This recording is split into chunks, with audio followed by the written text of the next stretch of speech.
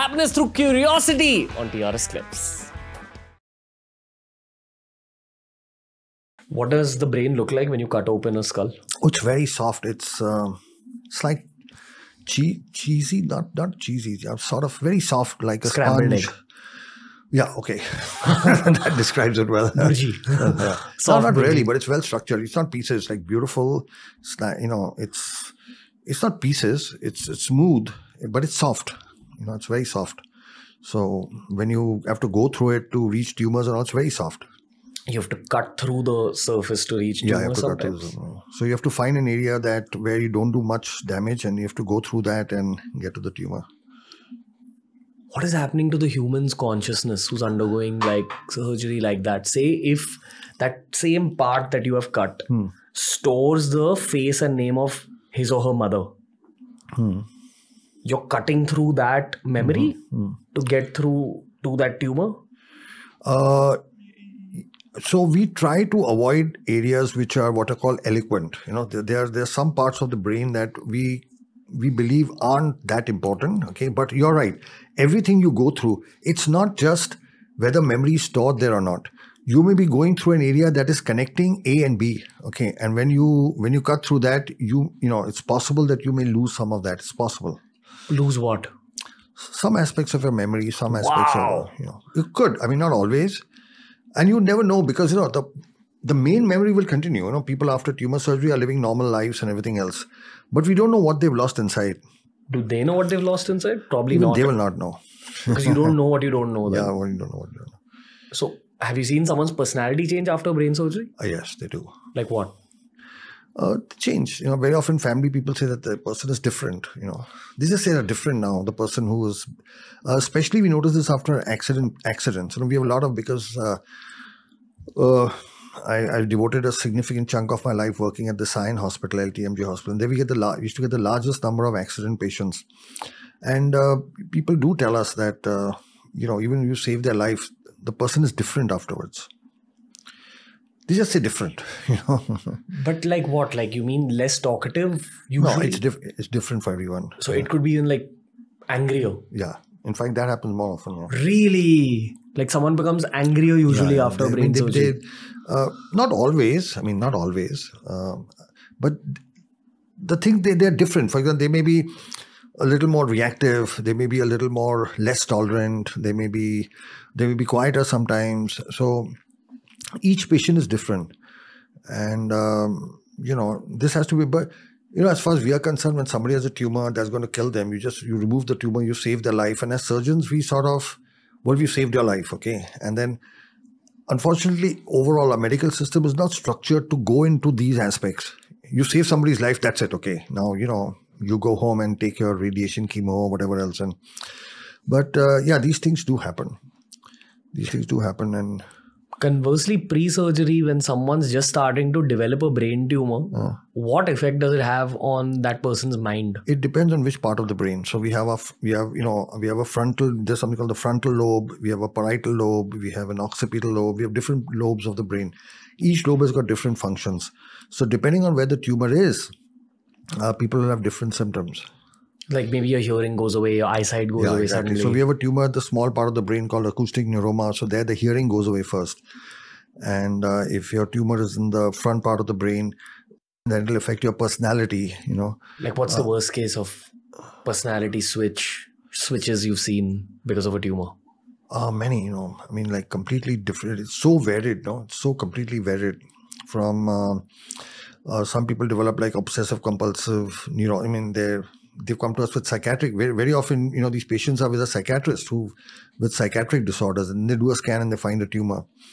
It could be just causing depression. It could be causing abnormal behavior. There's so many things that may be happening, and not just in the mind, even physically. You can have a weakness of the hands and legs. You could have vision going. If it's in the front part, you could have loss of smell.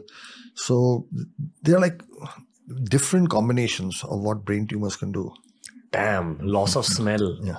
Something you don't truly associate with the brain. You associate always with your nose.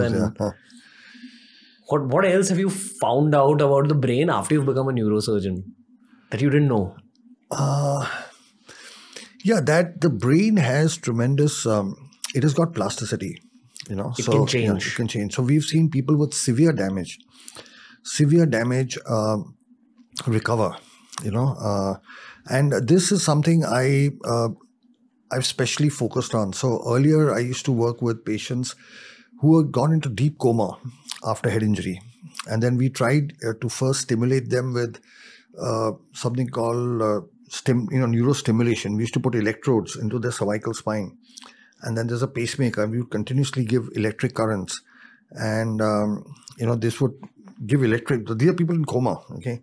So we tried that. We didn't get very good results. We got some results, but not very good results. And, that apparatus was very expensive.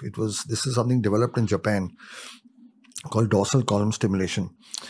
But now with my current specialty of cell-stroke stem cell therapy, we've found some amazing improvements. We've got this kid, he's just, the most phenomenal story. He was like, 22 years old, and he was a shippy working in a ship, 22, 23. And he was on a height somewhere, and he fell down. And then he fell and was in deep coma. Complete, totally non-responsive. Totally. What is the biology of going into a coma because of a fall? All of the brain gets damaged, but especially there's a lower part of the brain called the brain stem that is responsible for our consciousness, for our awakefulness. Your medulla oblongata? Yeah, exactly. The medulla. You know about the brain. So the medulla and the pons and the midbrain, these are called the brain stem. So when the medulla is damaged, you lose consciousness because there is something inside that called the reticular formation. Now, I shouldn't get too technical about this. No, get technical. What is it? The reticular formation. So in the medulla, there is a network called the reticular formation. And this is responsible for us being awake or not being awake. So when you sleep, your reticular formation switches off. When you awake, it's like the switch to keep you awake. Now it's permanently damaged, you go into a coma. That's like a permanent sleep. So anyway, this kid so they went all over. They went to all the hospitals in Mumbai. They tried all the treatments. And then for about a year, this kid was completely in coma. And then they came to me. And everybody had told them nothing can be done. And then I did cell therapy for him, stem cell therapy, along with hyperbaric oxygen. We gave him deep oxygen therapy, ozone. But his reticular... It's completely gone. Okay. Fired. He was in coma, complete, no responsiveness. What do you mean fired? Inflamed? No, damaged. Physically damaged, yeah, whatever.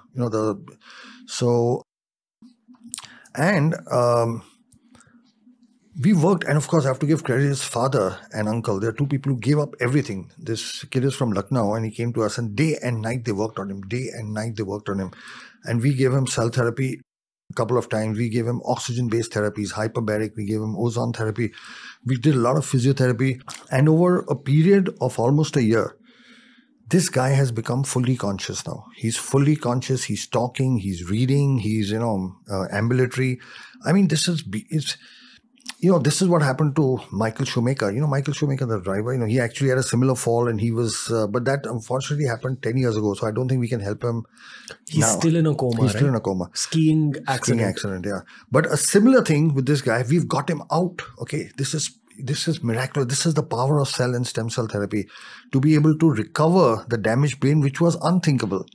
And the story sometimes you actually do a story on just their life. This is a story of grit, determination, not giving up. The whole world tells you you cannot save your son, but you do not give up. And then, they found us. After some time, their company stopped, the treatment was to be paid by the shipping company, and they stopped paying. And, but we continued to treat him. We said, okay, doesn't matter. We will not take anything from you, but I'm going to make this guy, get back. And he is today. If you, yesterday they sent me a video of him, sitting up and talking and everything else. So it's what was earlier believed to be impossible is now possible using cell therapy. What did he say first when he woke up? He woke up over a period of time. Okay, he woke up. He didn't wake up like one fine day. Okay, he woke up over a period of time. But now he has a full conversation. He knows me by name. He talks to me. He asks questions. He wants, because over the years, his hands and legs, everything have got very tight. And so he wants to know when he'll be able to walk. And, he asks me those kind of intelligent questions. So, what did he make of the time span that went by? Oh, he doesn't remember that. Yeah. So does he remember the fall? No, he doesn't remember. No. he doesn't, that part is gone. Imagine just waking up one day, you don't even know what's happened to you, and your arms and But legs. he knows. So interestingly, when I talk about his future, what he wants to do, I actually asked him, "Do you want to go back to the ship?" He clearly said, "I do not want to go back to the ship." So he knows something happened on the ship. He was on the ship when he fell. So he reacts very strongly to it. No, I do not want to go back on the ship. That means he remembers the ship and something went wrong. He doesn't remember anything in between that. Wow. Okay. Are you working him up to being exactly what he was? Yes, he will be. He's almost like 70% there, and he's going to get back to what he was before. So if you enjoyed this video, subscribe to TRS Clips for more.